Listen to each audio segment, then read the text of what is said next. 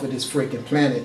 And that's what we're about doing, because you think you're going to keep murdering Trayvon Martin and everybody else you done murdered and hanging us and cutting our phalluses off and stealing our land and giving us bad food to eat, all because those high water pants wearing faggot ass Jews done took advantage of y'all stupid asses and got you worshiping some dead ass white man as God who ain't nowhere around to do anything about this. And you can't give it credit for making this, because if it was your God, why would it be destroying you? And since you are being destroyed by it, and I'm telling you that it's my family doing this shit to get revenge for you for killing everything on the planet, maybe somewhere your dumbass brain can figure out that maybe Asar is telling us the truth. But no, because you're white and you want white ass Jesus, and Jesus ain't got a damn thing to do with owning this planet, because that would be me. And I can just sit back and let the elements kill all y'all asses. Like I said, once you're out of my way to stop me from mining the earth, I'm going to build my city to the sun.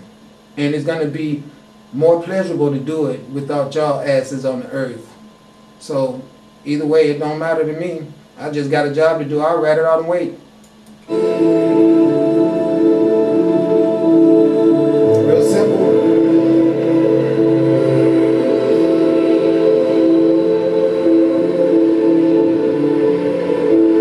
Well, we've seen enough.